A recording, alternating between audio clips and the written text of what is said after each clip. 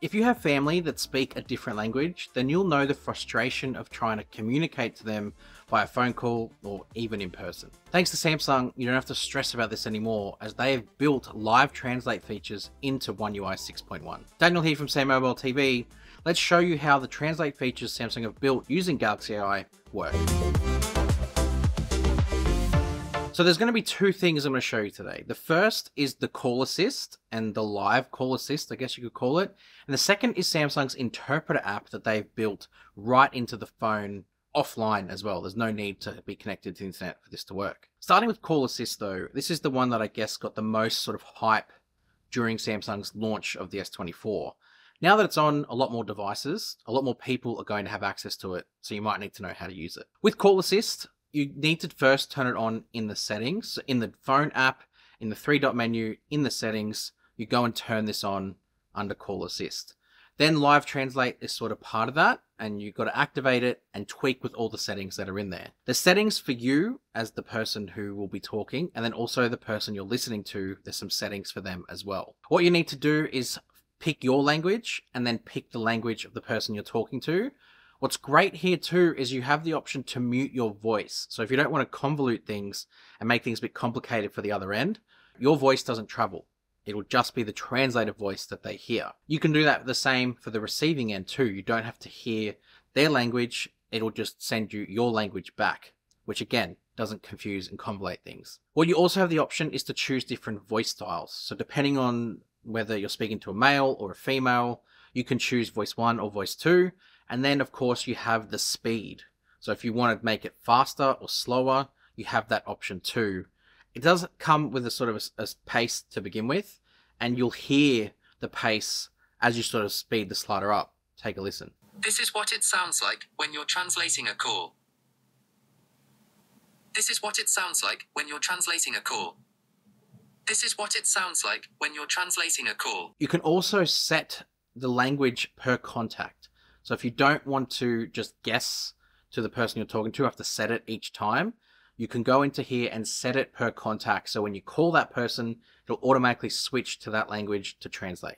Very clever. Now, call assist in action is very, very good. I just did it to myself at first, just to sort of see the latency and the speed. And at home, it works quite nicely when I'm talking to myself. But I thought I might need to get a proper example. So I called my dad. My dad's Italian. He speaks both English and Italian though, so it was easy to get him to agree to this. But here is the live call in action of me speaking to my dad and the delay and the response time that it takes. Let's take a look. Hey Dad, how's it going? Ciao, è in corso la traduzione della chiamata congiunta di sottotitoli in tempo reale. Ehi, papà, come va? Well, thank you. That's really good to hear. What have you done at work today? È davvero bello sentirlo. Cosa avete fatto al lavoro oggi? Non so se è così. Hello? You still there? Ciao, sei ancora lì? Yes.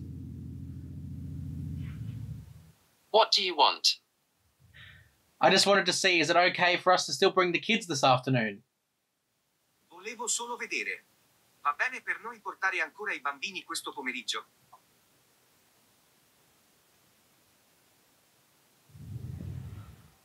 Yeah, no problem.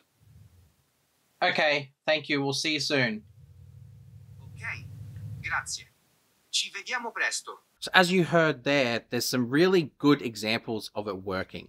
There was one instance where it kind of tripped up a little bit, where the translation wasn't quite perfect, but I just spoke again and it came through, and then he was able to respond and talk back to me. It didn't quite get the nuance of ciao, which whatever, but I wanted to ask my dad how he thought of the other end. This is his thoughts. 100%. Like when I say ciao, say bene, and say see ya, say well. Yeah, it came out different to that. You know what I mean? It didn't quite come out properly, but for the most part, it seemed to work okay. Like I think it would work with a proper Italian conversation. It would, yeah, because the translation is pretty well proper Italian, if you know what I mean. Yeah, whereas and the voice that comes back to me, your voice when it comes, or the questions it asks is very good in how the enunciation is done. Okay, that's good to know. So yeah, my dad doesn't speak fluent Italian. He speaks Calabrese, which is the southern Italy. There's a different dialect compared to Italy itself. Each region kind of has its own nuances of its language. But for the most part, he was really pleased with how it worked, and it was great to sort of have that interaction. The next feature is Interpreter. Interpreter is really fun because whilst Google have their own version of this, theirs is online translation. This is an offline translation service, and it doesn't require any internet. You can access the interpreter via the quick panel. It's buried in there somewhere. And when you turn it on, you get this really nice interface. First, in the settings, you can go in here and you can download your language packs and make sure you've got access to all the languages that you need ahead of time. And then you've got some other setting that you can toggle with, which is the tap to talk function. Tap to talk is basically you can press the microphone to initiate the conversation, and it's once you finish talking, then they have to tap on their microphone to activate as well. However, if you turn this off, you can kind of have a bit more of a free-flowing back and forth, where you talk, and then it activates the microphone once it's translated for them to talk. It's a bit more automated.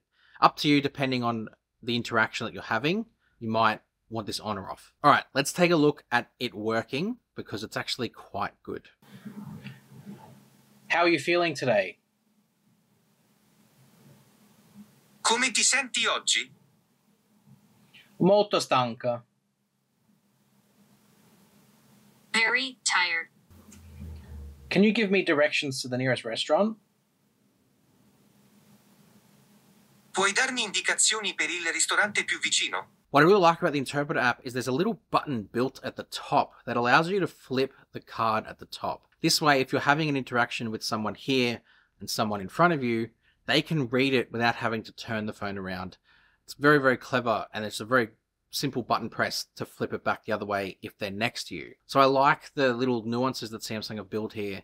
And I'm about to travel overseas. I'm going to Sicily for a few weeks at the back end of May, start of June. This is going to get a lot of use for me, and I'm very excited to try it out. That was some of the interpreter and translate features in action. So thank you for watching and checking it out. Make sure to hit subscribe to find out more about Galaxy AI and some of the AI features that Samsung have got. Go check out our socials. We're everywhere you can think of.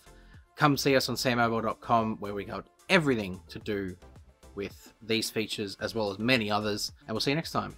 Thanks. If you've liked the look of Galaxy AI and you want to try it for yourself, check the link out in the description to grab your Samsung device with Galaxy AI today.